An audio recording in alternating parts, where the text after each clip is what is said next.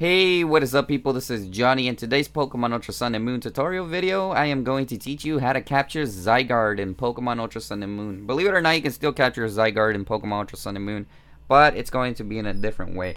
You're going to want to go to Pony Island, you're going to want to beat the game, you're going to want to beat the guys who are blocking the cave, and you're going to go to the Pony Plains, and you're going to go to the Pony Meadows. As you guys can see in the map there, on the left screen at the top right, or top left, you will be able to go into this cave. Alright, so make sure to have at least some Pokemon because there are going to be a couple of battles here. I recommend have a couple revives or something so you don't have to mess up along your way in order to get your Pokemon, because there might be a couple battles here. Since this is one of the main areas, so make sure to have your Pokemon and make sure to have a decent Pokeballs or Ultra Balls, stock up on them, because it's gonna be one of those Pokemons that you just have to capture. And yeah, I don't know if you can swim in the water. You can fish, but not swim. Sorry about that. Alright, so it's been a while since I actually been in the Resolution Cave, so I'm not gonna lie, I don't really remember how to get there, but we are gonna find our way to get there as well.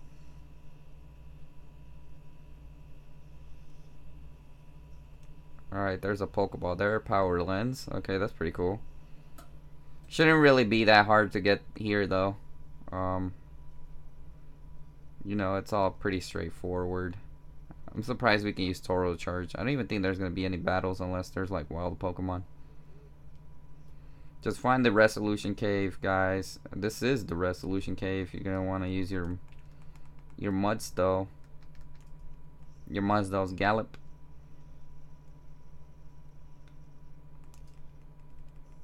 So let's go ahead in our journey. There's gonna be a battle there. I don't want your battle, dude.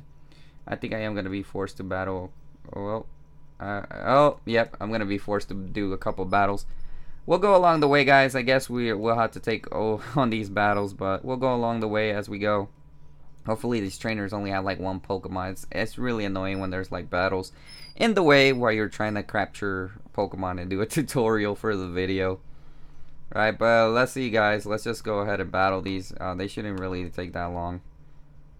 I can totally wreck them.